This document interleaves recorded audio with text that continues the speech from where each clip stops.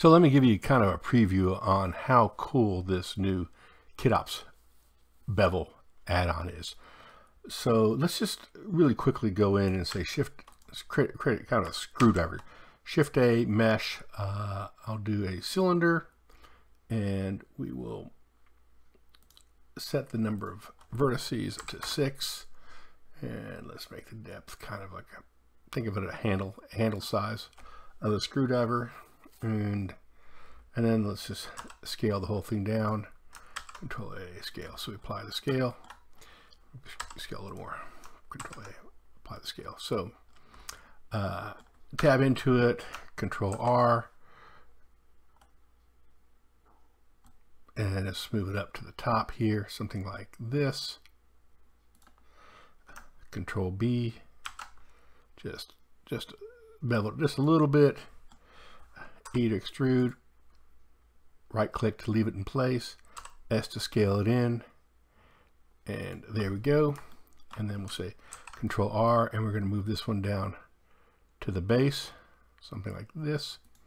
Control B to bevel it, we'll make it a little bit smaller, move it up a little bit.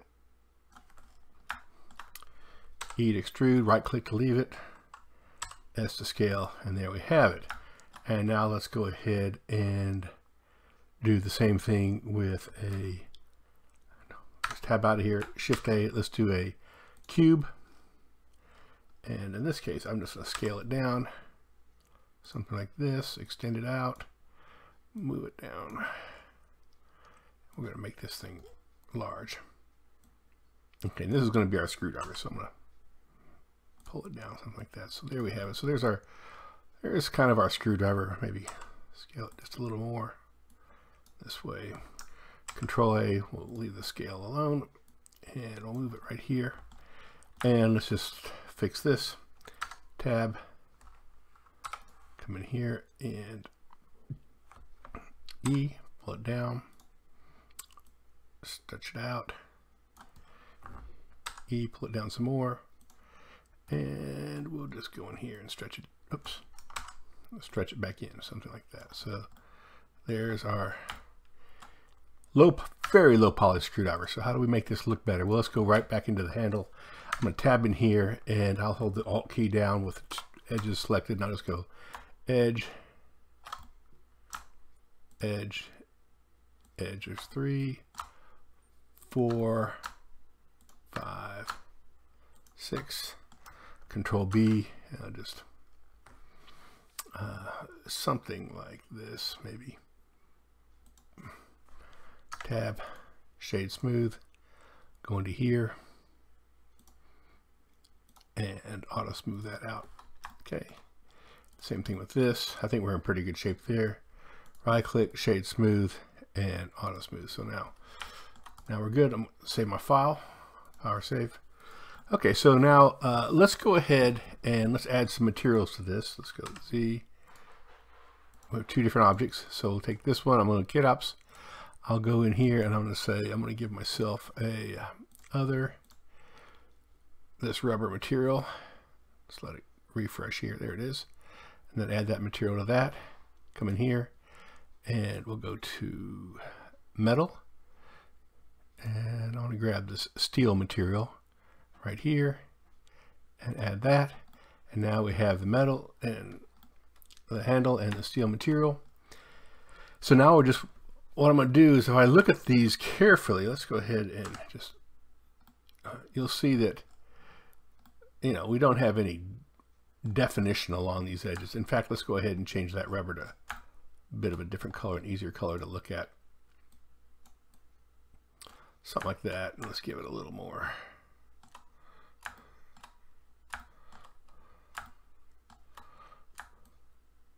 A little shininess, a little more shininess. Okay, here we have it, and the steel is the same way. It's kind of, so what I want to do is I want to go ahead and use KIT OPS bevel to bevel this out. So I'll take the first object, which is the top one, and I'll say UV unwrap, and it's unwrapped it.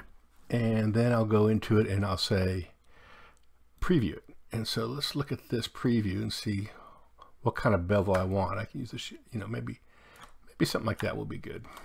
Okay, so I'll stop the preview, and I'm going to use a texture resolution of 1K and bake the normal. And down here it shows me baking the normal. And how cool is that?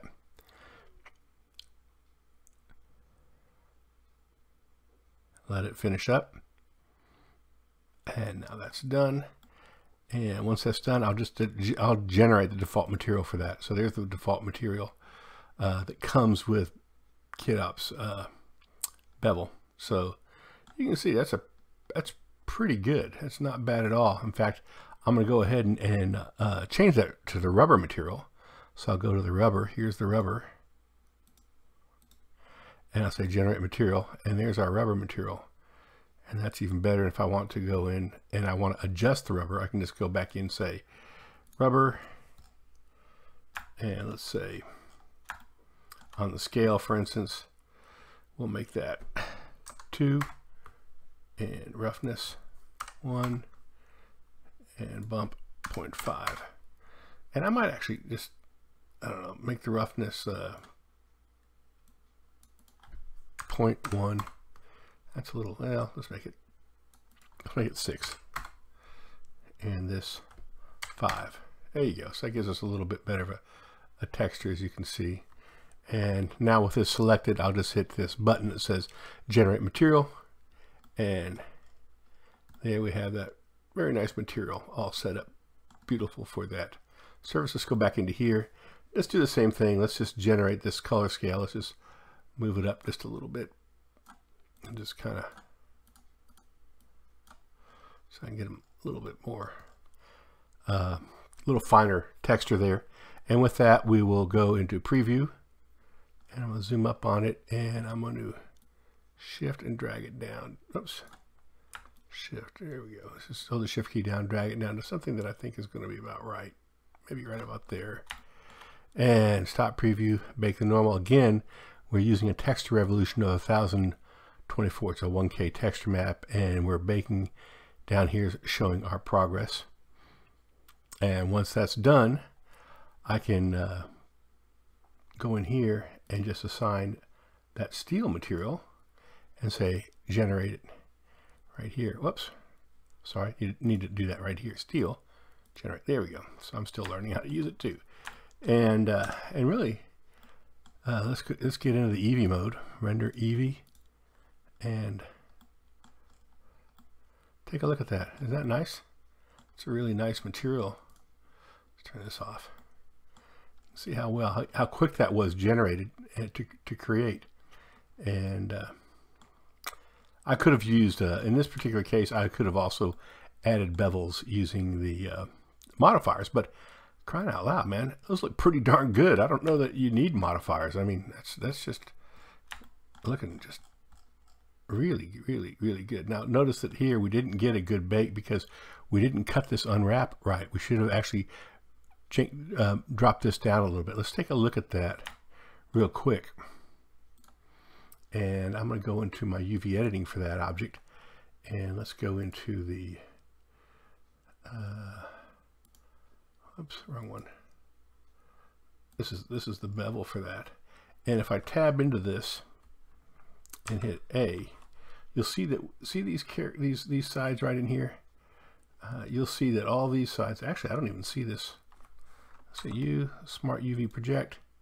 Let's give this like a 20.1. There we go. So that's the better. I guess we forgot to turn that on. So let's just leave this off. Let's go back into our layout, and let's just go ahead and once we have that done, let's just bake it. Again, we'll use that same number that we were using before for the bevel. And generate the material. Now we can see that, yeah, that looks just exactly what we want it to look like. So anyway, hope this was interesting. It shows you some examples of how you can use bevel to do things.